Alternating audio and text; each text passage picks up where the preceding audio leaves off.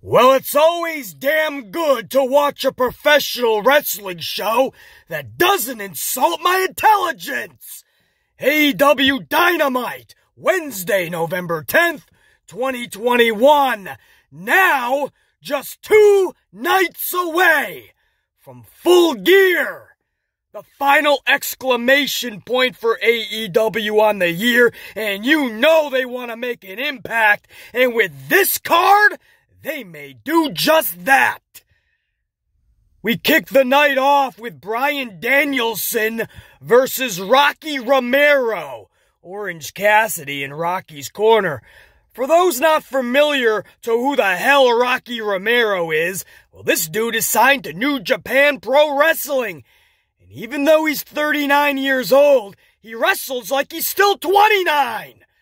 Proving yet again that age is just a number when it comes to talent, training, and total work ethic. 3 categories that Rocky Romero checks off every time. And flipping the switch back over to Bryan Danielson, if I may, what more can we say about this dude? Every match he's in, it just feels like it's a main event. It could be in there with Rocky Romero, and there was moments last night I felt this dude just feels special. There's only one time that I can remember his career where I was kind of like, nah, not feeling this. And that was, of course, WrestleMania 37 against Roman and Edge. I felt he was not needed, and it just muddied the waters between Edge and Roman. And even Bryan Danielson, after that match, admitted he didn't really feel comfortable in that situation and didn't know why he was there. Well, let me tell you exactly why you were there. It's because Vinnie Mac wanted you to yes your way around the ring to get the stadium yesing with you. He thought it would be a fun little visual. But it's really good to see Bryan Danielson know that not only was he not needed in that triple threat of WrestleMania, he shouldn't have been there. It's always cool when a dude can admit that. And it should have just been Edge and Roman anyway. I digress. Every other time this dude is out there, it just feels special. This match went about 10 minutes in length. Rocky taps out to Danielson, and the next task at hand for Bryan will be monumental, and it'll be this Saturday at Full Gear against Miro in the World Title Eliminator Tournament. I know the world is already putting the title on Hangman Page. I get it. But I'd be lying if I said the thought of Danielson vs. Omega, title on the line, in an Iron Man match didn't intrigue BC. Because it does! Could you imagine? Danielson, Omega, Iron Man match, title on the line! Fuck, that sounds amazing! But I understand. We gotta give it to Hangman Page. He's deserving. It's a long story. It has to happen. This is his time. Everything, all the talking points that we're hearing by the AEW faithful. But damn, that other situation. It would be a damn good fun ride, wouldn't it? Next up was Dan Lambert. Either way, by the way, man, no matter what, Miro Danielson this Saturday night and Hangman Page and Omega. Come on, bro. Two absolute bangers in the making on paper, and I feel they can absolutely deliver in that ring this weekend. Next up, Dan Lambert, Ethan Page, Scorpio Sky, American Top Team. They all absolutely annihilate the Inner Circle. After the attack, Dan Lambert talks a lot of shit and even locks Jericho in his own submission holds, and then talks some more shit. This was one of those beatings where you just gotta believe this Saturday, the Inner Circle isn't just gonna get the victory, but they're gonna get ultimate revenge on America Top Team, on Dan Lambert, on Page, on Scorpio Sky. You gotta believe that this is gonna be an ultimate revenge beating from the Inner Circle. It's gonna be interesting how they play that out, because last night it looked like a car crash, and it looked like Dan Lambert was in full control and definitely had the Inner Circle's number. Interesting to see what they got planned there. I'm not a big fan of schmaz matches. You guys know that. So on paper, I'm not really looking forward to that match all that much. But after last night's beating, you gotta believe something big is in store for the Inner Circle. Next was a 6-woman schmaz. AEW champion Britt Baker, Jamie Hayter, and Rebel versus Tay Conti on Thunder Rosa and Anna Jay. Now, I'm not a fan of multi-person schmaz matches, as I just said about 45 seconds ago. However, seeing Tay Conti in there with my girl Britt Baker, I'm willing to hold my displeasure for these type of matches and try to enjoy it. However, there wasn't much time to enjoy it because it was only 6 minutes long, and nearly 3 of those minutes we spent in commercial. So this was really about 3 minutes of actual action that we got to witness without any distraction. Basically, this accomplished nothing, let's be honest. 6-minute match, 3 minutes spent in commercial. It's a fucking schmaz match anyway. Let's be honest, this accomplished nothing. If the goal was to get people more excited about Britt Baker versus Tay Conti at Full Gear, mission not accomplished. This is one of those situations where those that want to see this match this weekend are pumped for it. Those that aren't pumped for it probably still don't give a fuck. I digress. I still love Britt Baker, and I always like seeing Tay Conti up in there. But again, schmaz matches, I'm going to say this in the most calm way possible so everybody can understand, comprehend, even those in the back of the room, you can understand these words. Schmaz matches will never give you your desired outcome. It's the best way I could put it. If you're a booker of pro wrestling and you have a big pay-per-view match that you want to get eyeballs to, you want to attract and captivate audience and viewers to, a schmaz will never do that. Moving on. Jungle Boy versus Anthony Bowens. Max Caster shreds the boy from the jungle before the match in his pre-match rap, even referencing Jungle Boy and Anna Jay's relationship. Max Caster has been on lately, man. I mean, if you can sling some bars, this is a pretty generic gimmick, right? Whether you call it another John Cena type role or not. We've seen many people that can sling bars and they try to make that their gimmick. And it's not really all that creative. You're just putting some rhymes together. Anybody that can sling bars knows exactly how to pull that character off. But Caster's been giving out some zingers as of late, man. He's been kind of captivating on the mic, I gotta say. Now, the match itself, and by the way, most likely, these zingers that Caster was slinging, most likely it just gave Jungle Boy more fuel to his fire, because he ended up tapping out Bowens with that snare trap, and then post-match, after Jungle Boy defeated Bowens, Bobby Fish attacks the Jungle Boy. Now, this brings out Luchasaurus and Christian. I'm kind of done seeing Christian just playing this role, you know? Whether they just have nothing for him, or he's just injured. Just seeing him be a third wheel in the Jurassic Express, man, I thought they had a lot more planned for Christian. But I'm starting to see this too much. Once every now and again, once every blue moon, that's cool. But damn, the dude's eventually gonna have to have his own identity and not just come to the save the fucking saving grace of Jungle Boy or the saving grace of Luchasaurus. He can't save the fucking world. At some point, he's gonna want to ask for the world. Anyway, that's a little side rant on Christian always being used to make the save. Anyway, back to this Bobby Fish taking out Jungle Boy. You gotta believe Bobby Fish is doing some dirty work for Adam Cole, baby! Ahead of their fucking schmaz match this weekend. Jurassic Express versus Adam Cole and the Young Bucks. But it was just, when you saw Bobby Fish attack Jungle Boy, you kind of thought, shit, did Adam Cole put him up to that, right? And you know in NXT, they were Undisputed Era together. With O'Reilly and Strong. And then backstage, about a segment or two later, they actually had Bobby Fish walk in on a backstage interview with Adam Cole and the Young Bucks, and it was pretty cool, man.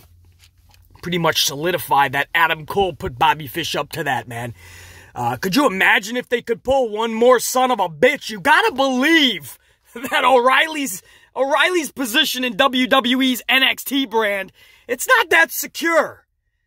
I'm not saying AEW has any room to fit somebody like O'Reilly, but if he did come in and Adam Cole did break away from the elite or super elite, super clique, whatever the fuck they want to call themselves, if Adam Cole ever wanted to break away, start his own group, could you imagine if he had an Undisputed Era in AEW? Would you guys like that? Would it be just a bootleg knockoff version, even though it's the same participants basically, minus a Strong? Would you guys mind redoing that in AEW? Would that be pretty cool shit? And you're down for it? Or would you just say, nah, leave that shit behind in NXT. Let's start fresh. Let's start new. We don't need to see Undisputed Era in AEW. I don't know how you guys feel about it. Personally, I wouldn't mind it, man. I thought they were kick-ass in NXT. I think they would be in AEW as well. And don't forget, man, BC has been telling you this for a while now. I just feel Adam Cole is better when he's the leader of a group. I love Kenny Omega. I just don't like Adam Cole behind Kenny Omega. Anyway, I don't know. When I saw Bobby Fish attack Jungle Boy, I couldn't help but think, could you imagine if we had a little Adam Cole stable with his old boys in NXT, man? Hour number 1 ended with an awesome hype package for Kingston and Punk, man. Eddie Kingston, CM Punk. And part of that hype package, they kind of replayed some of that. Just awesome, man. And I hate using that word in pro wrestling because it's overused. Awesome, you know. Everything is awesome these days, and it's just not true. But that promo, man, it was awesome for so many reasons. And I saw AEW knockers, people that trash AEW for no reason. They probably don't even watch the product. And they're like, I don't know what everyone's happy about, man. I don't know what everyone's raving about. It was a pretty standard, basic, generic promo. It wasn't awesome. It wasn't epic. And I'm like, dude, sit the fuck down. Shut up, dog. It was absolutely awesome. It was absolutely epic. Not just what was being blasted toward one another, but the mannerisms, the motions, Kingston moving in and out and weaving in and out, back and forth into Punk's face and back and kind of rotating the ring. The mannerisms, you could tell Eddie Kingston was in a zone. It was still real to him, damn it. For Eddie Kingston, this was all too real. Punk actually looked shook. Now, yeah, this is pro wrestling, man. They're talking backstage what they're gonna do. They got their bullet points. It's pre-planned, right? It's pro wrestling. But Punk looked shook. Punk looked like he knew Kingston was taking it to another level, and Punk had to up his game from what they talked about in the back earlier. It was that type of believability that made that promo come to life. It wasn't just what they were saying, bro. It wasn't just Punk calling Kingston a bum. It wasn't just Kingston telling Punk, nobody wants you here. Nobody ever wanted you here, so get out. These were quotes. This promo is so damn epic. So anybody saying it wasn't, you don't understand pro wrestling. You just want to bash AEW because your own fucking miserable existence isn't sufficing for your own entertainment. Tough shit, Jack. Anyway, can you tell I love that fucking promo this past Friday night, and them replaying some of that in this hype package. You got JR, you got Excalibur, and you got everybody giving heartfelt commentary on how they feel this match is going to go down, why it's so personal, why it's so fucking epic, why it feels special. You know, I'm going to let you guys on a little secret here, and if you saw my review from this past Friday, you know damn sure what I'm about to say. One of the main matches I'm looking forward to the most. It doesn't have a fucking year-long storyline, like a fucking, or 2 years like a fucking Page and Omega, or longer than that, actually, if you want to jump into their past, their history. But it doesn't have some long-term storytelling, actually, not that long. It doesn't have a title on the line. There's no gimmick. One of the matches I'm looking forward to the most is Eddie Kingston versus CM Punk. Just because to BC, that is pro wrestling! At its core, at its damn foundation! Anyway, yeah, I was pretty pumped for that hype package at the end of hour number 1. Now we started hour number 2 with Wardlow versus Wheeler Yuta. Now, Wardlow treated Wheeler like he was the Brooklyn Brawler from back in the day. This dude got his ass whooped from pillar to post. 4 power bombs, I believe, maybe a 5th if I blinked. But the dude received 4 power bombs and a beating for the ages. And with that win, check this out, guys. I couldn't believe this. He went into this thing 19-3. With that win, Wardlow is now 20-3 in AEW. Single competition, anyway. 20-3 for Wardlow. I can't, but Wardlow is 20-3, bro. I didn't realize that quietly they're booking this dude pretty strongly. You know, he's always just been kind of the second or third wheel, even at points, to an MJF. Or when MJF was in cahoots with Jericho, he was like a 6th or 7th dude. But quietly, Wardlow, man, 20-3. I couldn't believe. I thought they kind of screwed up the graphic when it said 19-3 going into the match. Oh, I got to keep my eye more closely now on Wardlow, guys. I think they're doing something big with this son of a bitch. Yeah, and then, like I said, he did win that, obviously. I mean, he just beat the shit out of poor Wheeler. Post-match, Matt Hardy destroys Orange Cassidy, delivering a twist of fate with a steel chair wrapped around Cassidy's neck like it was a scarf. One of MJF's scarves, but it was a steel chair, man. Matt Hardy getting a little vicious. Matt Hardy tapping into his prime days. Still carrying on that beef with the Cassidy that is orange. Up next, we had, now check this. This is Dante Martin and Lio Rush versus Moriarty and Sydal. Full disclosure. When I saw these 4 men in the ring, hold on, let me get a sip of coffee before I talk about this, because I'm going to be so honest with you guys, as I always am. Let me get a swig of coffee, and we're going to jump into this tag match.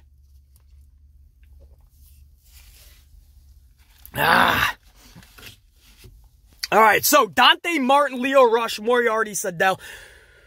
When I saw these 4 men in the ring before the bell rang, I rolled my eyes. Full disclosure, because I'm thinking this is your Full Gear go home show. Nobody needs to see this filler shit. But 2 minutes into this match, BC was like, damn, this is fun. Leo looks like he's having fun again. It was so damn good to see Leo in there just finding his groove again. Matt Sydal is not only a damn good wrestler, in fact, I put him in a John Morrison category. Absolutely. I'll repeat that. I put him in a John Morrison category. That's how good I believe Matt Sydal actually is. But he's also a damn solid shit talker. We found that out even more last night. And Dante continues to be a highlight reel. I mean, for a 9-minute match, BC says, fuck yeah. The crowd chanted, this is awesome during the match. Let's not get carried away, please. Awesome and that this is awesome chant should be reserved for the greatest of matches. Right? You're thinking of matches like Undertaker, Shawn Michaels, WrestleMania 25. Things like that. That's when you break out an awesome chant. I'll even give you that for a Daniel Bryan Omega Part 1, because there will be a Part 2 and should be a Part 3 in the future, by the way. But I'll give you that shit. But we can't claim it for every match that's fun or really good. In fact, if BC was in attendance, I'd sure as fuck be chanting, "This is really good! This is really good!" Now, I understand that probably doesn't have the right flow, but I would be honest at least, right? It might not flow very naturally or sound very good, but it would be honest. And damn it, that's what BC is. So we should all be chanting, "This is really good," because that tag match filler was actually really good. But when we call everything awesome, what happens, guys, and you may think I'm nitpicking, by the way, but what the fuck do you think the channel is for? I critique pro wrestling. Of course I'm gonna nitpick! Anyway, if you claim this is awesome for every good match, or even really good match, I mean, what is really gonna feel special when something is actually awesome or even epic? You guys know I'm right, man. I just wish as a wrestling community, and I'm not even blaming fans, we don't have anything else. So that's all we really chant when we want to show a sign of respect. So I totally get it. I just wish as a community, we could think of more chants, right? We have Fight Forever. That's one that I feel is a little bit more reserved. We only use that in specific placements. So that one, at least I feel as a fan base, we kind of protected Fight Forever. We did not protect This Is Awesome.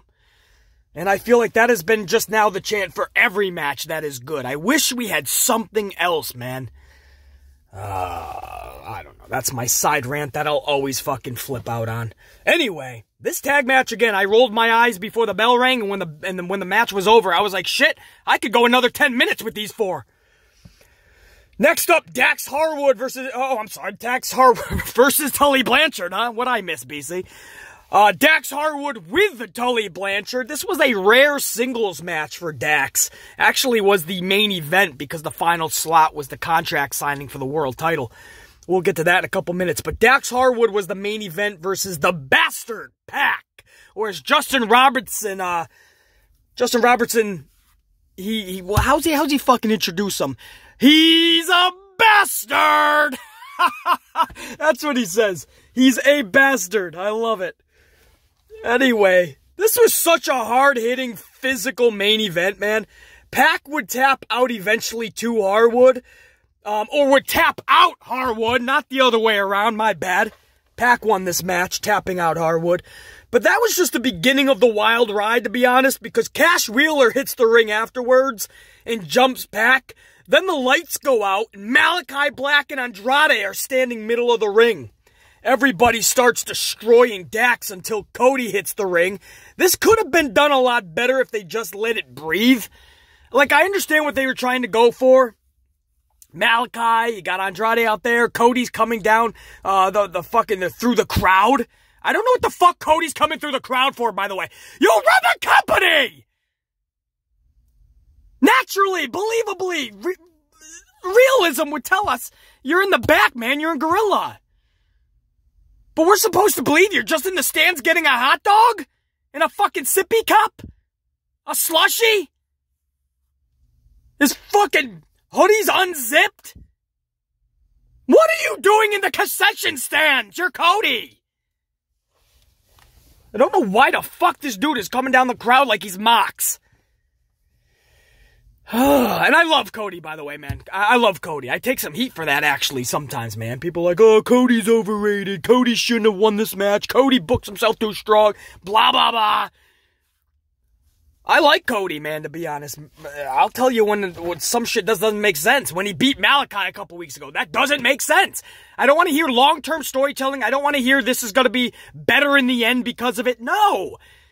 Malachi already beat Cody. So then you turn around a couple weeks later and have Malachi lose to Cody? You're going to 50-50 book and try to tell me that's going to help a story. Stop it. Malachi's first loss should not have been Cody. And Cody is my dude. He's my jam. I'm just being honest with you. I also don't understand why he's coming through the fucking crowd. Anyway, I understand what they were trying to go for. However, they needed to let this breathe. It needed more time. And I think they gave more time to the match itself because they saw that it was going good, so they gave them maybe another minute or two.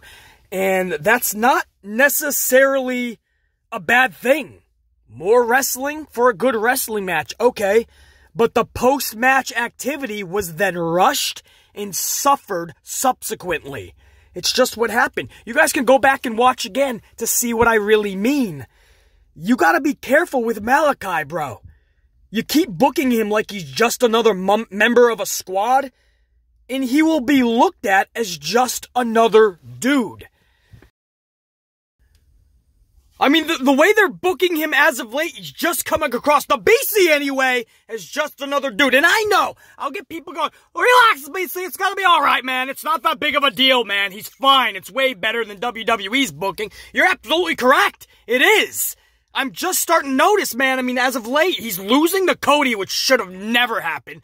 That's not even fucking debatable to BC. That is just fucking asinine that he would beat him, and then you 50-50 book him within 2 weeks later, just to do it again. Like, that can't be the story. But then so he loses to Cody, and then he's just showing up with, like, other people now, and it doesn't even feel like a House of Black is forming to me. He's just showing up and helping out Dax and Cash Wheeler, and they're already with Tully Blanchard, and you have Andrade there. It just seems odd. That seems like an odd fit to me. Andrade and Malachi are damn good wrestlers. Damn good matches together one-on-one. I don't know if Andrade fits in a House of Black. Time will tell. I don't know. This dude, I mean, that was go back and watch it, man. Lights go out, and when they come up, Malachi's in there with fucking Andrade, and they all just start pounding down on Pac. And about fucking half a minute later, the segment is basically over. I think more focus was... I don't know. I don't know, man. You know, Malachi... Creatively, I just have all these ideas for Malachi, man. And it doesn't involve a fucking 30-second segment. I think the lights going out, they stayed out for longer than the actual segment, man. The lights seemed to be out for like fucking 30 seconds itself. Just be careful, alright? I'm not sounding the panic alarm here. Relax. For everybody saying, BC, relax, man. You relax. I'm not pushing the panic alarm. My duty here on this channel is to review. That's why thousands of people tune into this channel and these reviews to listen to my words. Because at moments of concern, you will hear about them. This is just a concerning moment to watch out for. That's all. We're not sounding the panic alarm. We're just saying, hey, Tony, just be careful, bro. You're walking a little line here where I'm telling you guys, man, you can't just think of the diehard fans that we are, right? We're diehard fans. We get it. We know all the ins and outs. We know the behind the scenes. We're a different breed. But you guys also have to think about casuals and such who want to really give Malachi a fair shake, but when you start to see somebody booked kind of just like another dude for show after show, he starts to just become another dude. You start to lose that special feel. First couple of months of Malachi, man, the dude, every time he showed up, it felt special. It's starting to feel like, oh, Malachi, what's he doing? What is he doing this week? He's gonna help out, he's gonna beat up Pac, okay. He's gonna help out all these other dudes. He doesn't seem like that, man. Careful. Same thing I say about Adam Cole, baby. If he's just another dude in somebody else's faction for too long, you are actually going to damage him. Maybe not for you, or BC the diehard fan, but for everyone else, you'll damage them, and there's just no reason to do that.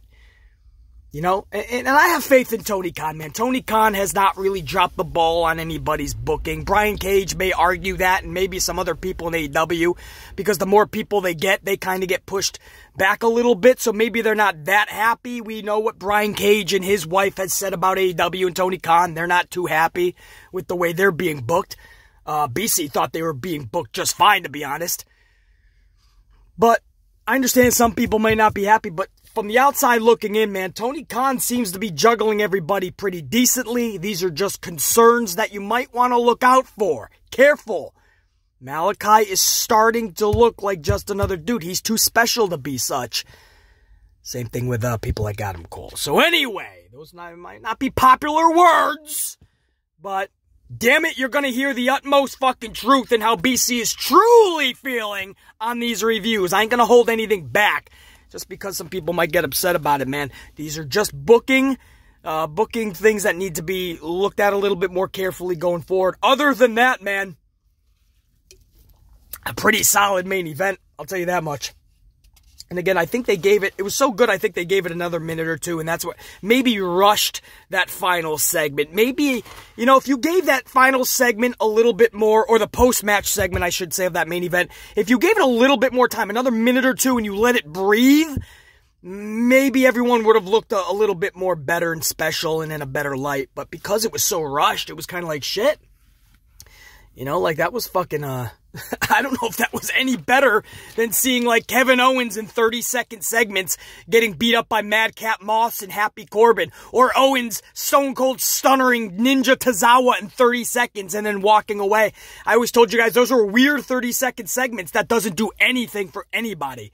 I don't feel that post-match activity did anything for anybody, including Cody versus Malachi for the future. It did nothing to make me go, shit, need to see that again. Woo! Man, that coffee is hitting, man. So the final segment of the night in the main event slot was the actual contract signing between Page and Omega, the world title contract signing for Full Gear. This was so well done, bro. There was such a believability in the words Page was saying to Omega and vice versa. Now, was it a believability and a realism to the point of Punk and Kingston Friday? No. But you felt the words, man. You saw the look in Page's eye when he spoke to Omega. And this was a pretty long table that they were sitting at the ends of.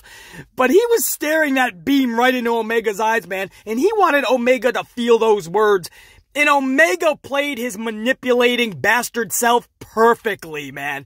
He tried to manipulate Page the entire time. It was us that always pulled you out of your dark times. It was us always picking you up when you were down. All of this in AEW, this was for you.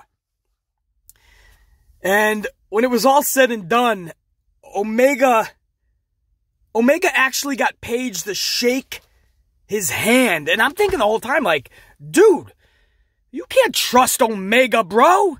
Like, don't shake his hand. And Page was manipulated enough to the point where Page shook the hand of Omega. And you just knew Omega was about to play that dude. You just knew Omega was going to play Hangman. And sure enough, he played Hangman. Sure enough, wham, bam, wabaka. The cameraman slams his camera into Hangman's dome piece. Hangman is busted open as the cameraman reveals himself as Don Callis.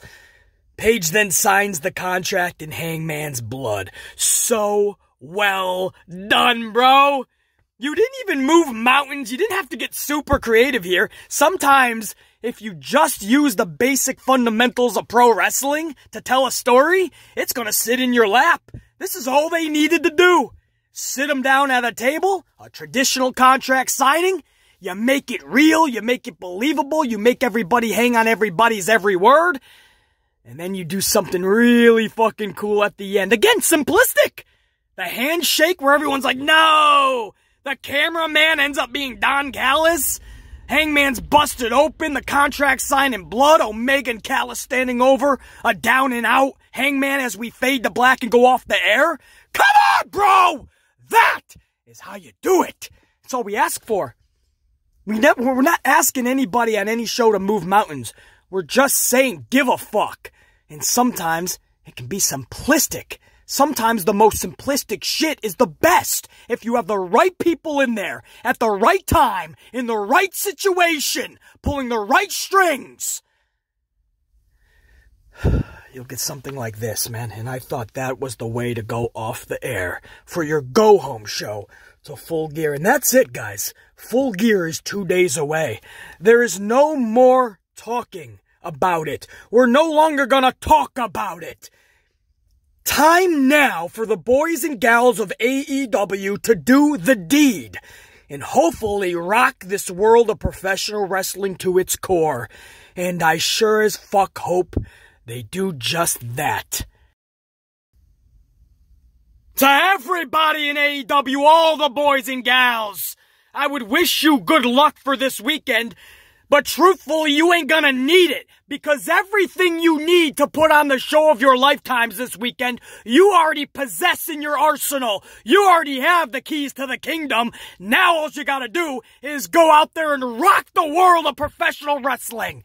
Go out there and knock pro wrestling on its ass. And we will all be along for the ride. The Amplified Man. This was your Dynamite 11/10/21 review. Until next time, we'll talk this weekend. Rampage, Full Gear. The time for talk is done. Let's get it on. Checky leader.